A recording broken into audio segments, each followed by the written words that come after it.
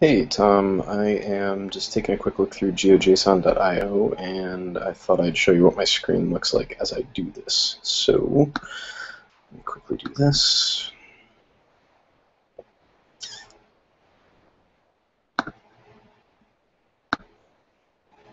And as that infinitely scrolls off into the distance, let's look at GeoJSON.io. I've zoomed into a location where I'm going to be loading in some GeoJSON. You can see all the tiles have loaded a little bit slower than I'm accustomed to Mapbox tiles coming in, but it's still coming in fine. Now I'm going to drag and drop a example of some parcel, or actually an example of some buildings just off the screen where I am. And now you can see this element seems to be the one that's taking a fair amount of time to load in. Not sure what's going on with that. They're a blob going into geojson.io.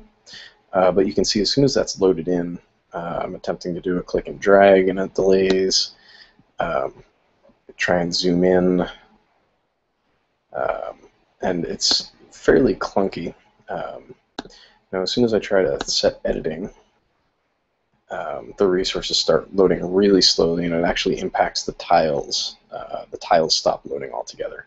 So I'm not sure what order of operations is going on here, but I'm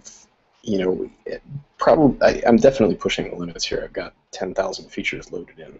All their geometries are pretty simple, but that still is what we're noticing as a lot for GeoJSON performance in a browser.